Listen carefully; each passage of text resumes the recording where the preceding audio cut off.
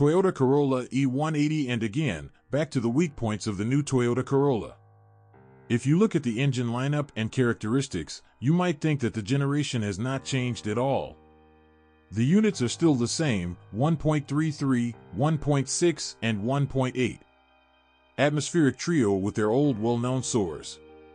The younger engine 1.3, as well as on the previous generation of the model, suffers from poor cold start and oil consumption, which increases as soot builds up on the pistons. For the longevity of the unit, a little attention is required from the owner. Firstly, this is one of those cases when the EGR valve really should be turned off. Secondly, you should thoroughly weed out gas stations with dubious fuel and in no case switch to AI92. Thirdly, piston decarbonization every 50 to 60 TKM will be an excellent prevention of the problem. With normal care, the 1.3 engine can last 300,000 kilometers without serious costs. Questions may arise over trifles, such as replacing a leaking pump or phase regulators knocking cold, but this is still not a capital due to worn oil scraper rings.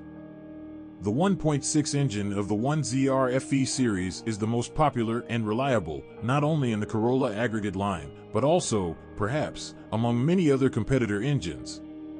All he makes the owner do is often clean the throttle from carbon deposits. Again, the gas recirculation system has affected. As in the case of 1.3, here the pump can also get snotty and the phase change clutches can rattle, which once again reminds us that the engineers almost never put their hands on the new generation. It is not known whether they are preparing a fundamentally new engine for us, forgetting the old one, or working on errors is inherent only to German automakers. The 1.8 engine of the 2ZR series is structurally almost the same as the 1.6, except for the difference in the volume of the combustion chambers, so the weak points of the unit are absolutely the same. Although, about the lack of attention from the engineers, I, of course, got excited. Sorry. There are some things that Toyota technicians still worry about.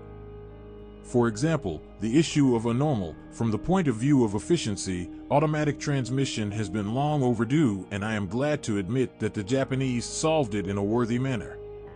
After an unsuccessful attempt to introduce a robot on the 150th Corolla, Toyota admitted the mistake and the entire engineering department rushed to screw the continuously variable transmission tested on the RAV4 crossover to it.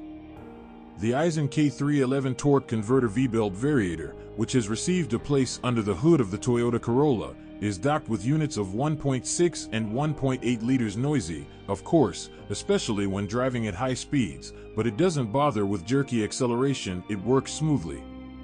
As for endurance, everything is also expected here. There are many who could not drive 150,000 kilometers without a replacement or capital. There are also those who are especially accurate, who obeyed the mark of 300,000 without repair. On average, the resource is about 200 to 250 TKM. The point here is not at all in the percentage of marriage, but in relation to things.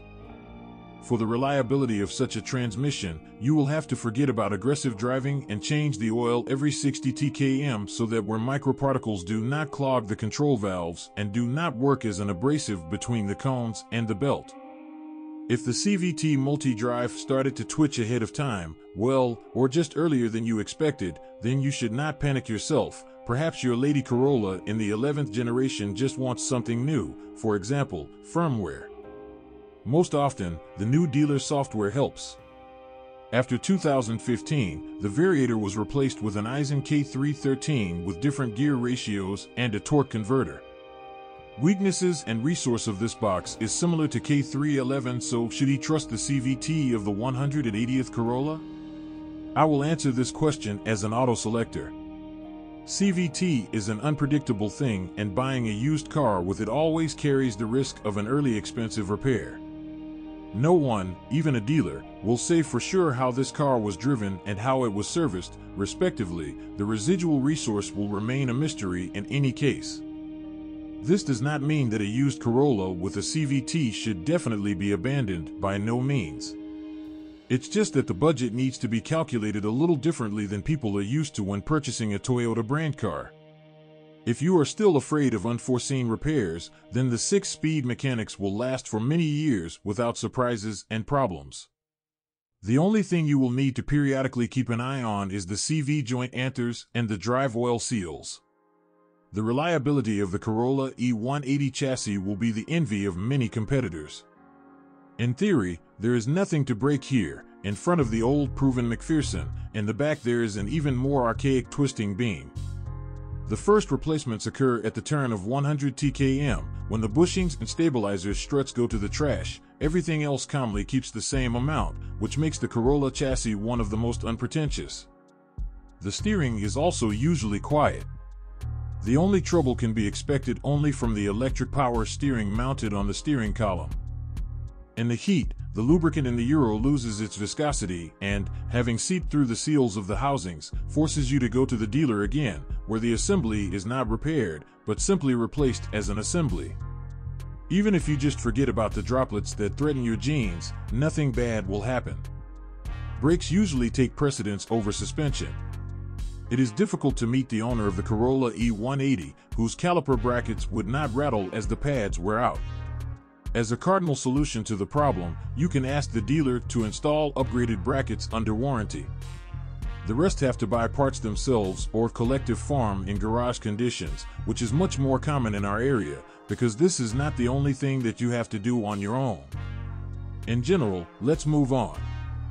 A file and pliers are tools used by those who are tired of hitting neighboring cars with the doors of their car. Plastic travel stops wear out very quickly and stop fixing intermediate positions, which is why the owners of the Corolla E180 have to either buy special repair kits from the guys who realize that you can also make good money on Toyota owners, or collective farms, picking up metal inserts. Few people think of buying original limiters. It's expensive. The decrease in corrosion resistance with the transition to the E180 generation did not surprise anyone. Firstly, because the Corolla, by definition, cannot be better than the Camry. As you know, she also had problems with this. Secondly, a decrease in the quality of the paintwork could not affect the resistance to external influences in the best way. True, unlike the business sister Corolla, it only rusts with the trunk, which can become covered with blisters with saffron milk caps already in the third year of the car's life. By 70,000, the headlights are already decently cloudy on the odometer, especially for those who often apply a rag to them or like to actively cut through the air currents on the highway. You have to polish and cover with a film or varnish, otherwise beginner pickers may unfairly accuse the seller of twisting the mileage. Considering that the mileage on Toyotas spins easily and without a trace, since it is no longer prescribed in any block and even the dealer will not be able to help in any way, there will be difficulties in determining the correct mileage by indirect signs of the interior. More precisely, slightly different estimates will have to be applied to the Corolla E180 measurements. Due to relatively cheap materials, the interior here is not the most wear-resistant. It quickly shuffles and almost everything loses its original appearance. A leather steering wheel that has not been changed under warranty looks especially scary by 100,000 kilometers. Even the plastic steering wheel looks much better for this run. The same and some other questions are about the materials of the chairs. In addition to the sidewall abrasion ability, the front seats can squeak furiously over bumps, adding a couple of notes to the crickets already in the dash. What the owners of the 11th generation Toyota Corolla should definitely not worry about is the electronics and auxiliary equipment. All that can fail is the mirror control unit, which dealers, like many other things, change during the warranty period.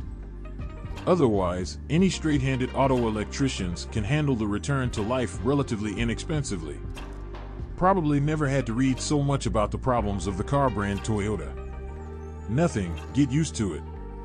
Everyone wants to make money on spare parts, even the Japanese. You will be right if you say that Toyota is not the same as before, but, as we see, Corolla has not yet managed to acquire serious problems. So far it manages only with the feeling of consumer goods worth $1 million. However, technical problems are kept to a minimum. You can buy the Corolla E180 without much fear with any engine and gearbox, but like everything in this world, our advice should not be taken unconditionally.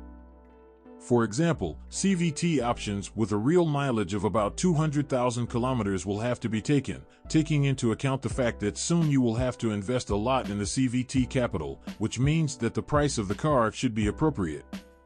When choosing a used car, it is advisable to lower the endoscope into the 1.33 engine in order to understand how well it is serviced by the amount of soot.